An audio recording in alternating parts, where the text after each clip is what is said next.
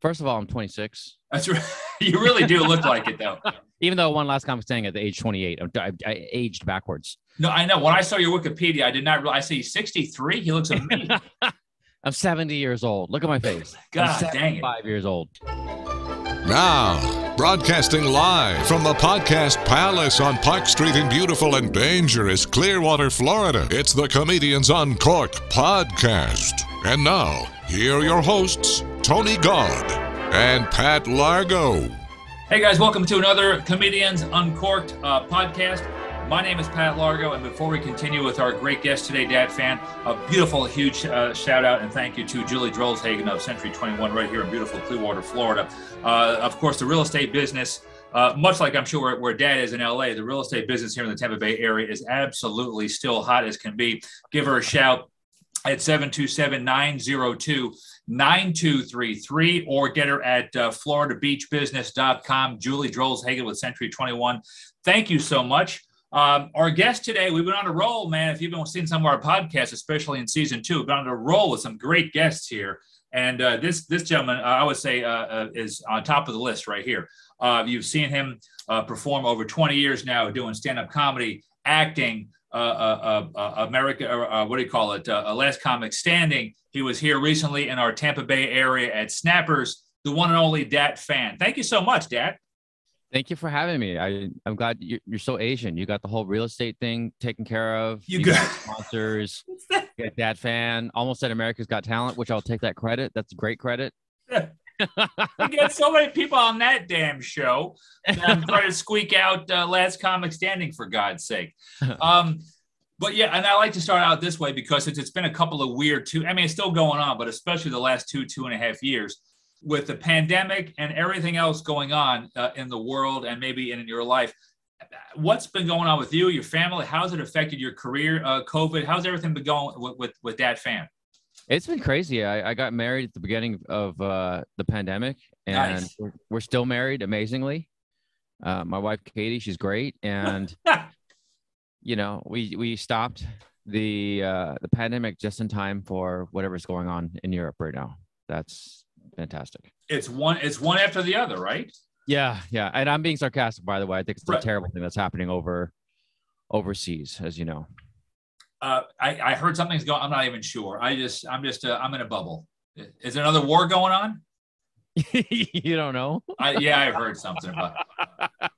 All I know is, seriously, I am not ordering any more Russian escorts here in Tampa. They are off the list. Yeah. It's a weird time. It's very strange. We had that very strange 2-year pandemic, which we're at the tail end of right now. And then now there's the whole unfortunate thing with Ukraine. And I hope, we all hope that all this stuff will stop, as you know. Just let us get back to it. Whatever kind of normalcy, I know it's subjective, but whatever kind of normalcy I want to see the world at one time just kind of be okay. Yeah. I don't know if it's possible. I guess the best part about the pandemic and now Russian and Ukraine, I'm not hearing anything about ISIS. That's the only good thing I could take from this. Right. That's all I got. Yeah. I'm sorry to do such a serious beginning of the podcast. It's supposed to be calm. It's only going to get darker. So I lost my mom. No, I'm just kidding. Okay, listen. Oh, man. We're really going down a dark hole now. Congrats about you and Kenny getting married. I love how you said we got married like right with the beginning of the pandemic, and it's still going strong. How do you keep the spark after 2 years? How do you do it? We're just trying to start it. Okay. No, my wife was listening. No, it's just been very weird because I love her very much. We love each other very much, but we've been locked up here in California. We have different laws over here, so we're locked up here for quite a while. Yeah. In quarantine and lockdown. And we're happy to spin out of it at this point. We're trying to be optimistic. We're trying to keep our fingers crossed. There's a lot of great news on the way. For example, when we are done with this podcast, I have to go try to memorize episode 1 of a pilot that I have coming out. And it's called Early Risers. I guess I can say it because it's on the breakdowns out here. Yep. So I am promoted to one of the leads of the show. I originally read for one character, and I guess I'm another character. I guess that's the details I can't share too much about. So that's great news. A TV pilot that's going to be filming, and then possibly season 1 in the works, and then speaking of real estate, we're just kind of crossing our fingers on some things. I don't want to jinx it. So it has something to do with real estate. So hopefully that'll work out as well. So now is this? I think you're working on multiple things, if I'm not mistaken, right? But is this anything out of the country or in our country or? The series I'll be filming in Vietnam. Wow. And then I also produce Zoom shows when I'm not on TV or film. I also have a movie called Shattered that's out that filmed in Montana. So that's out now on Netflix. And then the Zoom shows I do weekly. And then I also, do acting stuff on the side. And I mean, it's just a bunch of and tour. Like as I met you out in Tampa, Florida, or as Palm Harbor, forgive me. And then also Fort Myers, Florida. I was there before that. So just kind of touring around and filming and doing all sorts of stuff. And I was going to ask you about that because I looked up your IMDb and we talked briefly about it. And in fact, I'm probably going to be seeing it in the next day or two with my girlfriend. Shattered, great cast, along with Mr. John Malkovich. Now, did you get to meet him? What was the scenario leading up to you getting into that movie? Like, how did that come about? Yeah, the director, I worked with Luis on Startup, a TV show that's on Netflix as well. And then that was many years ago. And then he kept me in mind and he gave me a shot on Shattered. However, I actually had to audition for that because there's producers involved and investors and all that stuff. So I had to show that I could deliver. Right. And luckily it worked out. And I'm on that film too. And it's me and a bunch of white people in Montana, which is fantastic. It's how out of place in Montana. Did you fear for your life at any given moment? No, I love white people. My dream is, I love Asians too and everybody else. I love African Americans and Hispanic people. But my dream, I guess I grew up so white, is to work with, like a Diane Keaton type project out in the middle of nowhere in America. I think that's quite fun. I know it sounds very weird what I'm saying, but I love it. I think it's very artsy, but I am 100% Caucasian and I'm afraid to be in Montana. For several reasons. I'm just scared. But but that's awesome though. Now, something like that with your part, how long of a shoot out there? Was it just Montana or multiple locales? It's Montana. It's different parts of Montana. We filmed one part in Big Sky, Montana. I don't know. Have you been to Montana before? No, but I do. I really do want to go though. I do. Cool. It's really nice. Big Sky, Montana. And also the other one, I don't even know why. I want to say Beaumont, and that's not Bow. I think it's Bow, Montana. Okay. EAU. It's one of those white cities. But Montana. Yeah, because I know there's a Beaumont, Texas. You're right. There used to be a Big Sky comedy festival. Oh, I didn't know that. Hopefully, do you know that if it's still happening? I don't. A buddy of mine, Chris Cope, won a few years ago, and I wasn't familiar with it, but it was a big thing. But I don't know because of either the pandemic or maybe right before that, maybe monetarily. I don't know if it's still in process, but it was for a long time, a great comedy festival, Big Sky. Yeah. Here's a funny tidbit of information. Montana was my 48th state in America that I've been to. Oh, really? Yeah. So before that was 47, and then the two that's missing is North Dakota and South Dakota. So once I hit those two, I've hit all 50 states across America.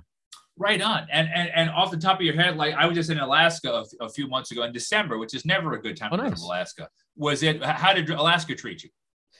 You went there in the winter. I went there during the summer. Beautiful. It was during the filming of Last Comic Standing season 3, and they made an offer for me to do University of Anchorage. And I wasn't, obviously I knew about this, but I wasn't aware that 10:30 at night, the sun is out. Yes. So I'm leaving a mall. I don't know if it was before or after the show or whatever it was. The show was at the university, but as I left the mall to get something, the sun is just circling around. It was so crazy. I'm telling you, it blew me away. And it was the opposite. We're waking up. I'm thinking at 6 o'clock in the morning. I look at the watch, it's 9:30. Sunrise isn't until about 9:45. I'm driving around, and anytime during the day, it either looks like sunset or sunrise. It could be 2 p.m, but you're like, are we supposed to go to bed soon? It was so freaky to my eyes. I just kept drinking all 2 weeks I was there. I said, the more drunk I am, I don't give a damn what time it is. Wait, give me 1 second. Let me reset the camera. Just give me 1 second. Sure. My wife is in the other room in an acting class, and Okay. it just makes my editing way easier later on when I have smaller chunks as opposed to. Oh yeah, but one massive block, sure. And your acting and comedy is fascinating, but I want to get into a kind of a meaty subject. Your social media use. I know we had a brief conversation here a while ago when you were at Snappers here in Palm Harbor, Florida. But I mean, your thought process and your use of social media is very intriguing, especially for a gentleman who is not 25 years old. I mean, what you're on TikTok now. You cover all the major ones, but tell us about this. First of all, I'm 26. That's right. You really do look like it, though. Even though one last comic staying at the age 28, I aged backwards. No, I know. When I saw your Wikipedia, I did not realize. I see 63. He looks amazing. I'm 70 years old. Look at my face. God dang it. 5 years old. But So, first of all, sorry to put you on the spot, yeah, my friend, but did you start a TikTok yet? Yes, I'm very close. We're starting it tonight or tomorrow because my other co-host here separated his shoulder a few days ago. He's under severe drugs, so I can't rely on him. So either me and the girlfriend or someone's going to help me with my TikTok thing, and then we're going to hook it up once I get that going. All you got to do is sign up. You don't have to. Dang it. You don't need a good shoulder. I like how you answered that like a politician. You're like, yes, I'm starting it tonight. I figured right, exactly. I should have added a thank you in there. Just thank you and thanks for your vote. Because I know I try to give the robust story so people won't pressure me on it. But God bless you. You just keep bulldogging me. I'm going to get it done, I swear. Yeah. Well, I mean, it's for you. I mean, I know, you're right. Listen, my buddy Larry Venturino tried to tell me, his fellow comedian, he tried to tell me to start TikTok 2 years ago, which I did. Yeah. And then I didn't post anything. I was too busy making fun of TikTok. Yeah. I didn't post anything at all. I mean, I could even just posted me making fun of TikTok, but I didn't do it. And I deeply regret it because, comedy day today during the cyber age, all the social media and all that stuff, it's very competitive. And I've missed out on probably, 100,000 followers because I decided to do nothing. I mean, I just sat here during the pandemic. I could have posted a TikTok and I failed to do it. And here we are at 2,000 followers, right? But you see, and thank you for pushing me, because when you told me Larry Venturino has 75,000 and that guy's like close to 50 years old. Larry's younger than me. Is he really? Larry, if you listen to this, I'm not saying you're not young. I just thought that maybe a little older, but still very nice. You look great. You look great. I'm 47. Larry's a few years younger than me, or he's probably quite a bit younger than me. Okay. He's got 76,000 followers on TikTok. And the reason why I'm drilling so hard on this TikTok thing is this. I mean, the tough part is there are minors on there. There's like 15-year-olds on TikTok, which I don't even know how this works. Right. But, they're the future consumers. Yeah. So the people that are not signed up on TikTok and depending only on Facebook and Instagram, the people get older on Instagram and Facebook, and you're going to want these followers down the road. 10 years down the road, these 15-year-olds are going to be 25-year-olds, and they're the main consumers of America. Well, I know. You're right. I know, because I'm going to be 62 in 10 years, and I hope that at 25, they still appreciate my well-crafted dick jokes. Well, I'd say this.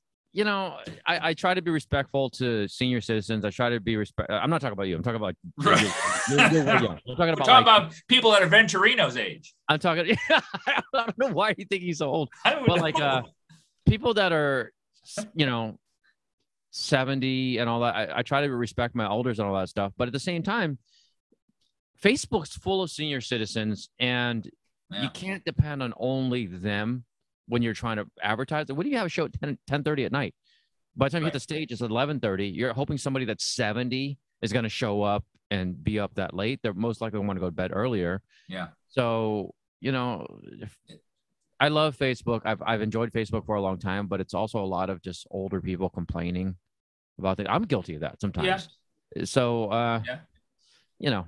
it's true. And I find myself getting off it more and only doing show promotions and just the light and fluffy stuff like I used to do years ago. And anything COVID, war related, this related, I try to avoid that type of nonsense right now. In a perfect world, I would not want to be on social media. I want to go old school with whatever old school is. If it's websites, if it's radio and TV, but you said it first, or you said it best, that nowadays, if you are not somewhere on at least one or two platforms, you're pretty much non-existent, I think. I mean, and I'll be honest with you, and me agreeing with you that if I was a billionaire, which I'm not by far, if I was a billionaire, I probably wouldn't really be on social media. I would probably, if I was, I would probably post photos of the sunset or something like that. Right. You know, I'm a little tired. I know it sounds weird with me saying this during the interview about me and you. I get kind of tired of talking about myself, to be honest with you. But, you know, in this business, you do need to sell what you do. I don't know what happened. I think once I reached my 40s, I kind of went, why am I plugging myself? Yeah. I know who I am. But in this business, you do have fans, and saying you in general, as far as comedians, you got to reach your fans. Your fans appreciate your work. And if you stop talking to them, then they'll stop talking to you. And then what are we? And I love stand-up. I love doing comedy, but I do need fans to show. Case in point, a buddy of mine, Kabir Singh, he is on America's Got Talent. Have you heard of him before? Kabir Singh? I have, actually, yeah. Very funny guy. Great guy, very generous, gracious gentleman. I love Kabir. He's great, very down to earth. And he got on America's Got Talent. He used to open for me. He got on America's Got Talent. He got pretty far. And he's on social media all the time. And he's taking the headlining gigs, some of them that I would have taken. And I'm happy for him, honestly. I'm happy for him because everyone deserves a shot. And I love Kabir, but it goes back to social media. He goes and tells everybody he's going to be at this venue, and he takes it and sells it out. And good for him. You know? Of course. I can't complain about other comedians, especially the ones I love, if I'm not on social media trying myself, if that makes any sense.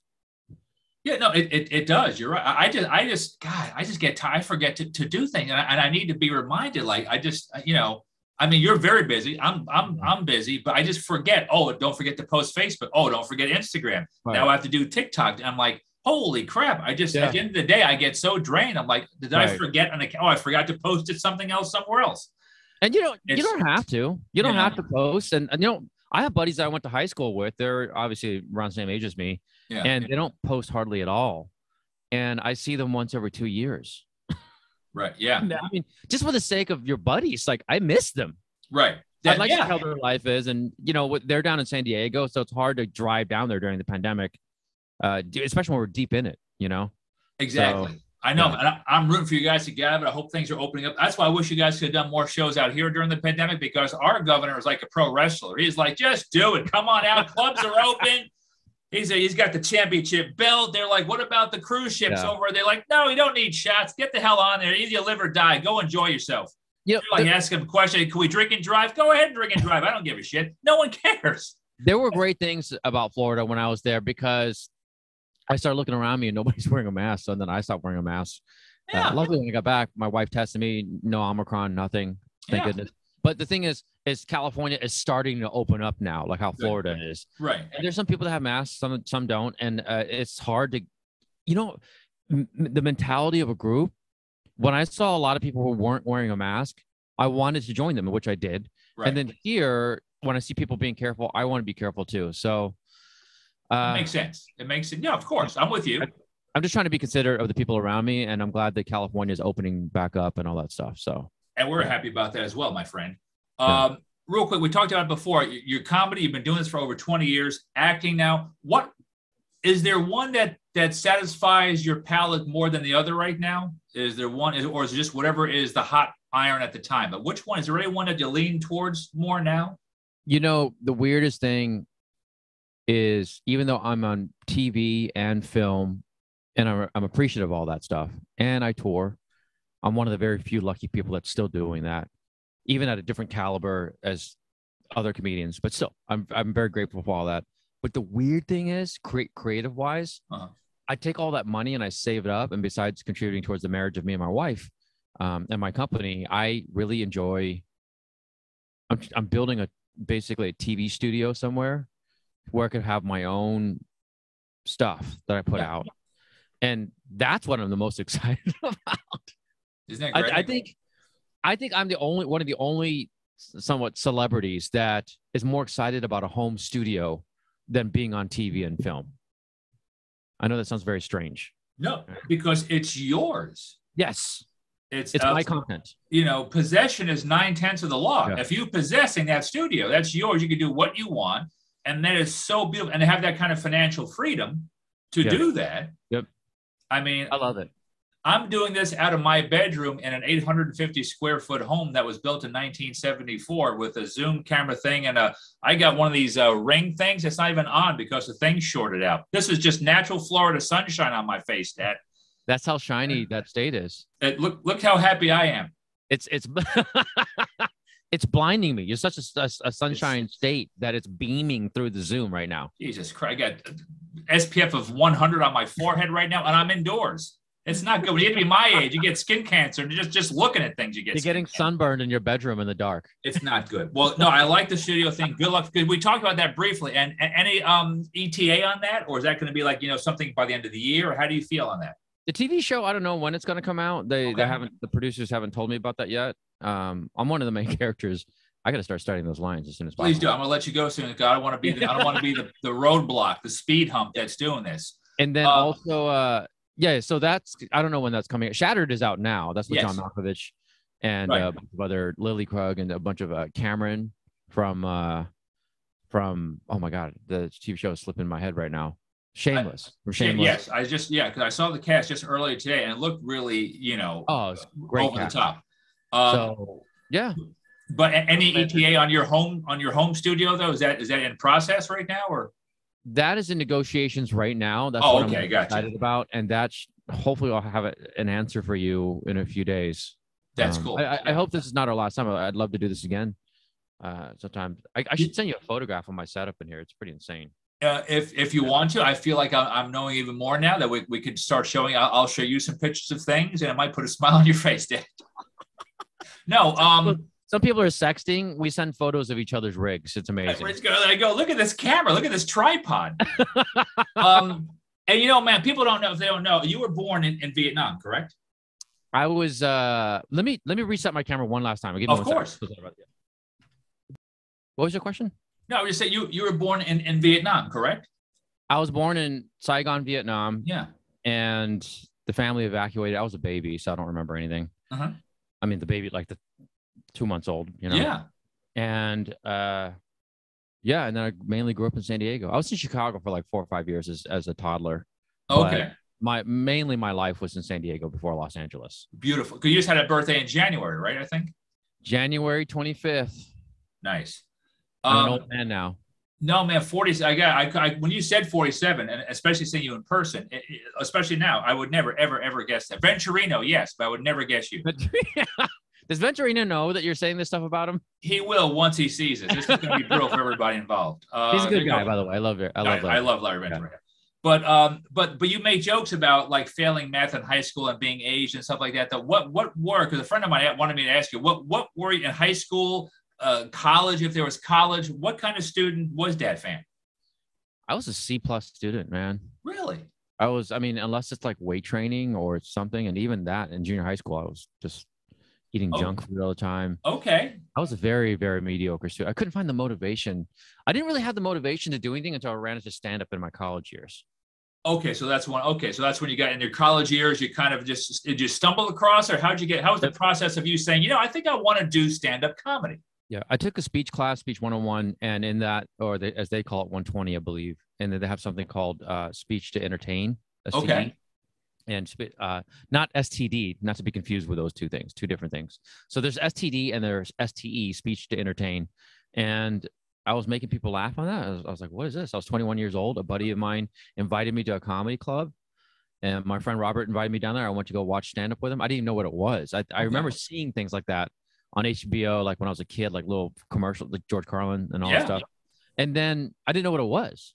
So then I saw it at the Comedy Store in La Jolla, and then I didn't do too well when I tried it, and then I got better and better over time. And yeah.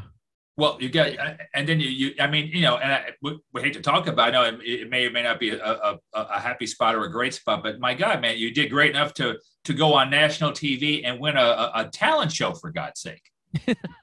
I mean, that's pretty damn, I mean, you're a last comic stand. You were the first one, inaugural season, you won it. So you did some damn good stuff in your life. Yeah, it's not a sore spot. I'm very grateful that I won Last Comic Standing. I would do it all over again. Obviously, I don't regret any of it.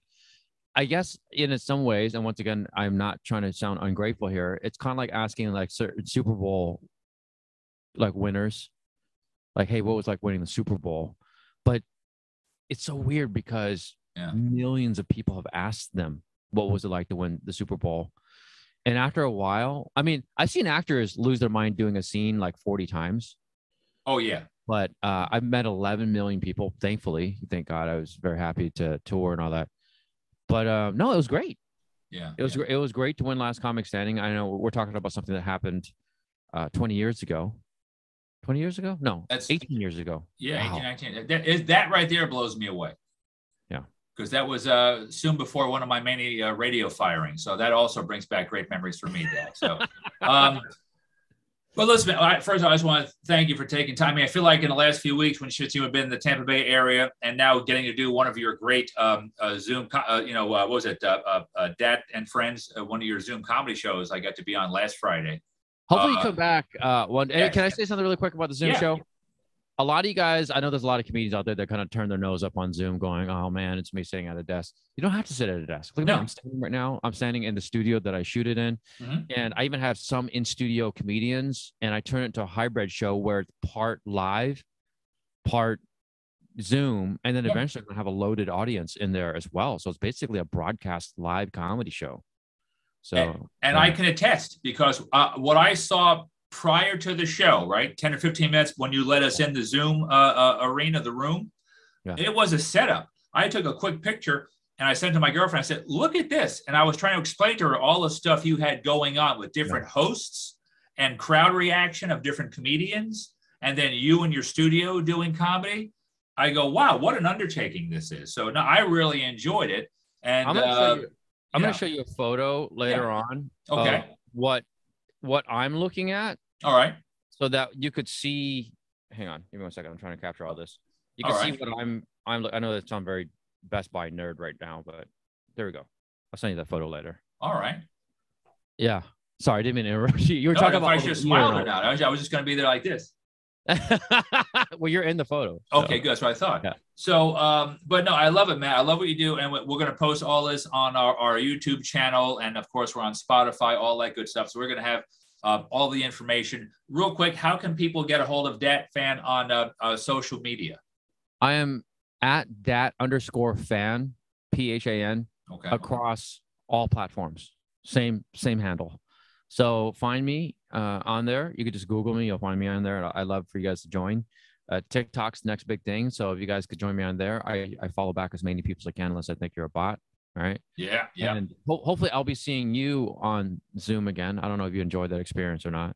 Oh, it was my pleasure. No, I did. Yeah. I really, really enjoyed it. And the time difference being LA to Florida, no big deal. And it was just great to be a part of people from Boston, Texas, Hawaii, Chicago, LA.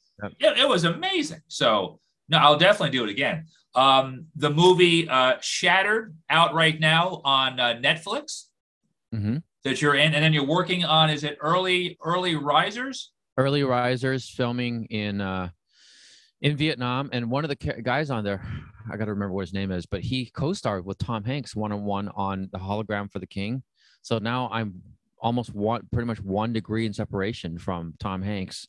You are. Very exciting to me. I love Tom Hanks. Of course, no, but please, look at what you're doing. 1 degree from Tom Hanks, John Malkovich. You're with some players. Yeah. I'm excited. I love John Malkovich. Yeah. And touring and building my own home studio. Yeah. Very, very excited. I feel very grateful, very blessed for all this stuff. I get to meet comedians like you, who we were introduced by Ginger. Yeah, Ginger Kelly. Kelly. Yeah. So we were introduced by her, and we're able to hang out in Tampa. I look forward to doing it again. Snappers, great comedy club.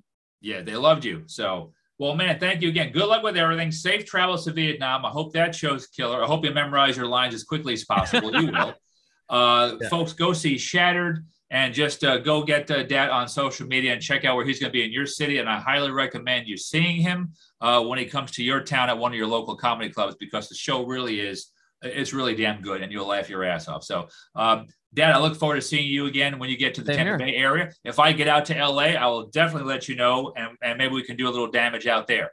I'd love to see it, Pat. Thank you so much. Dat Phan, thank you so much, my friend, for being on the Comedians on Cork podcast. As always, laugh. You deserve it. We'll see you next time.